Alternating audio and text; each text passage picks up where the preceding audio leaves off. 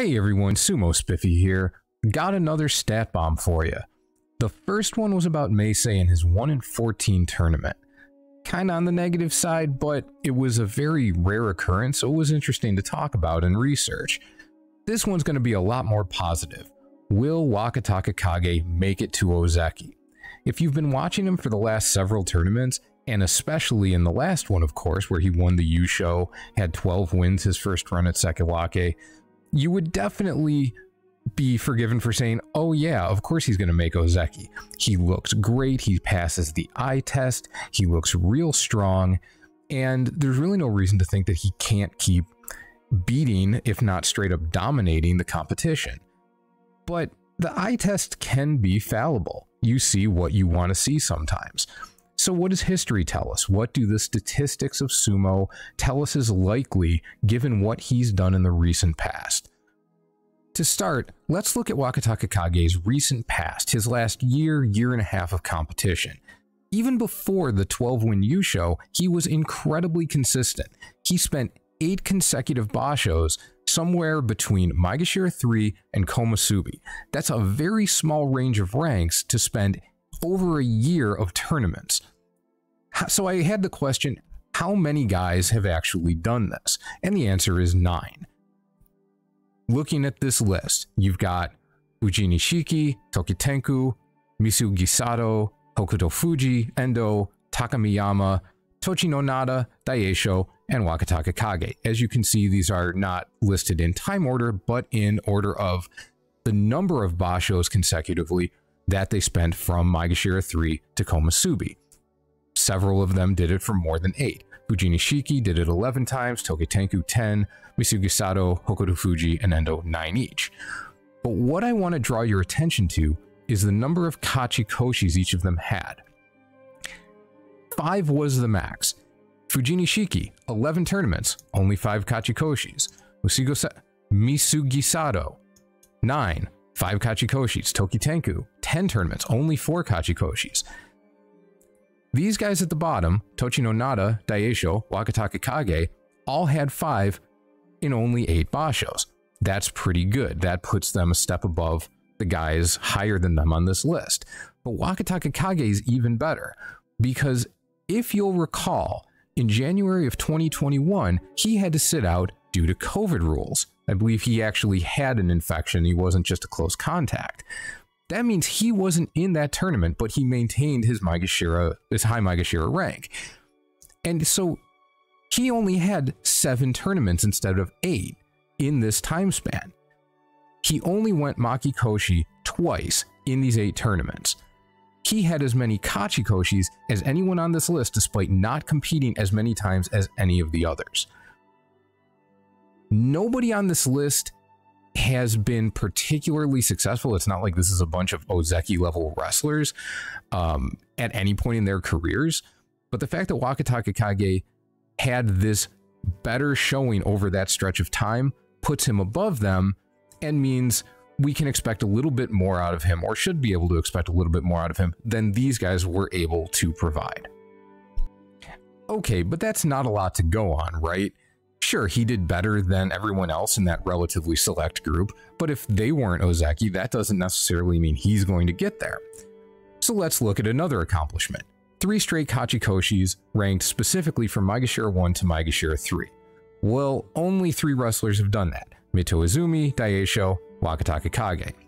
Well, Wakatakakage had 2 9 and 6 records in there, whereas the other 2 had 8 and 7, 8 and 7, 8 and 7. So Wakatakakage had the best run of those 3, but that's not much of a sample, so we should expand this a bit. We'll include komusubi wrestlers, so who had 3 straight kachikoshis from maegashira 3 to komusubi. Well, so that's 72 times it's happened. That's too much. Let's add in another variable. Who did that and then, in the basho immediately after that streak, managed 11 or more wins? That brings us down to 10 wrestlers, and that's a good sample for us to look at. So here's the list. We've got 10 wrestlers, 9 outside of Wakatakakage. And if you don't know your history, that's fine. But what you can see here is that of those 9 wrestlers, 7 of them made Ozeki. That's pretty good. That is excellent company to be in. Furthermore, it's worth noting that Tochinowaka was definitely Ozeki level and was on an Ozeki run, but got injured the very next tournament and never quite reached the same height. Furthermore, the only other person on this list not to hit Ozeki, Wakano Sato, was sekiwake for a good 5 years. Just couldn't quite hit the numbers he needed to, but was basically, arguably, an Ozeki level wrestler as well. So this is extremely good company to be in. Now, how long is it going to take him to make Ozeki? That's another question. For this particular set of statistics, we can see that these guys, when they did make Ozeki, they did it relatively soon. They didn't take too long. Only a few of them did it very, very quickly. So if you're thinking, oh, he'll make it after May or July at the latest, you know, Kirishima did it after 1, Dejima did it after 2, Takakeisho did it after 2 more. But, you know, Kaio, Musashimaru, Asashio, Kirinji, they all took a little bit longer. None of them took longer than 2 years, though. So if he is going to make Ozeki, going by this, you would expect that maybe he won't do it instantly, but he definitely should get there, barring some kind of injury or other bad luck. Alright, so now we've seen, based on his recent history, he stacks up better than a group of non-Ozeki wrestlers, and he is also within a group of guys who were definitely Ozeki wrestlers. So now let's look at his 12-win tournament and some of the circumstances surrounding it, and see how he stacks up historically against the guys who have managed that feat, because it hasn't happened, given the length of sumo history, all that often. So how many times has somebody made 12 wins at sekiwake and not been promoted to Ozeki? 35. The number of wrestlers to actually do this is 30, because it happened multiple times for some guys. Musoyama did it 3 times, Tochiozuma, Kotomitsuki, and Mitakayumi did it twice each.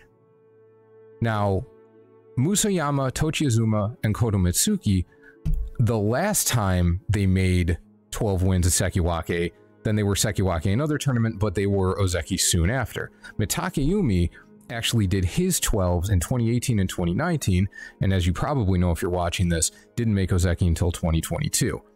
He's the outlier, but we'll get into some of those details in a moment. The number of wrestlers who made Ozeki after the next basho, so they were sekiwake, got 12 wins, were sekiwake again, and then made Ozeki, 21 out of 30. 70% of them. That's pretty good. The number who got it after the basho after that, so they were 12 wins sekiwake, sekiwake again, then Ozeki, 3 more. So now 80% of these guys made it within 2 tournaments.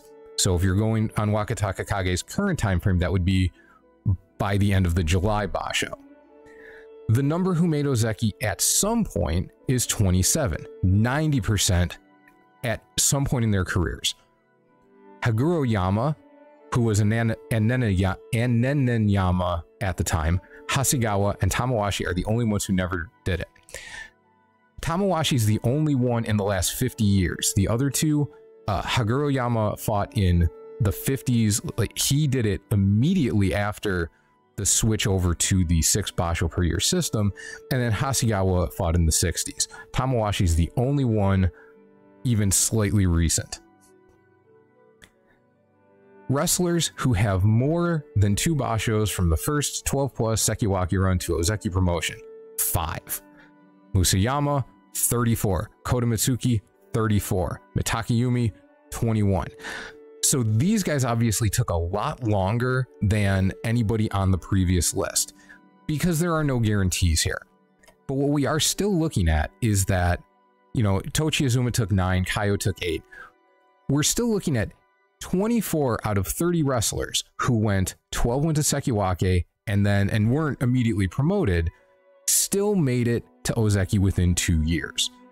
So the numbers are actually very much the same. 7 out of 9 before, 77%, and 24 out of 30 here, 80%. With a larger sample, that looks even better for him. It is worth noting that Miyabiyama, he made Ozeki requirements as we think of them. He actually had 34 wins over 3 tournaments. He had his 12 win at sekiwake, for purposes of this, was a 14 win yusho, and then he got another 10 after that and 10 before that. So he was at 34, but they didn't promote him because he had already been promoted to Ozeki. Not the most popular decision. Some of the committee that made that decision didn't vote for him. I think it was only 7 out of 10 did. So he was not promoted because they didn't trust him to maintain status as a good Ozeki wrestler. But he definitely hit the numbers, and if Wakatakakage were to do the same thing, he would absolutely be promoted. I also want to share this list. I know some people don't really like using decades-old statistics for things like this, or for anything, so let's just look at the guys since 2000 who have had this achievement. Until Tamawashi, every single wrestler who has managed a 12-win sekiwake run and not been immediately promoted did eventually make Ozeki. Furthermore, 4, Hakuho, Haramufuji, Kisenosato, and Terunofuji, ended up making Yokozuna. Kakuryu is the only Yokozuna that was in this time frame who didn't achieve this particular, set of achievements. Now, technically, Takayasu could still make Yokozuna. I mean, at this point, probably not, but it's possible. But Takayumi is viewed as a potential Yokozuna candidate if he just picks it up a little bit. And technically, Tamawashi isn't retired, but, he's not gonna do it. So this number could even go up. Yeah, we're getting a little ahead of ourselves, but so what? It's fun. We can pretty much say that Wakatakakage, based on this, really should make Ozeki. Tamawashi's 13-win sekiwake tournament was really, really out of place given his overall record. It was very much in the vein of those guys who just go on a magical run. Toku Shoryu? I can't remember his name. The guy who was maegashira 17 and had a 14-win yusho.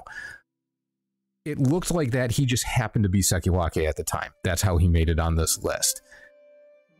Everyone else, Wakatakakage looks more like them. He looks more in their vein of dominance, more in their vein of ability, and we should look to them as examples of what he's probably going to do. And finally, I want to look at one other achievement of his. It's pretty specific. He had 4 straight Kachikoshis, with the last one being 12 wins in his very first basho at sekiwake.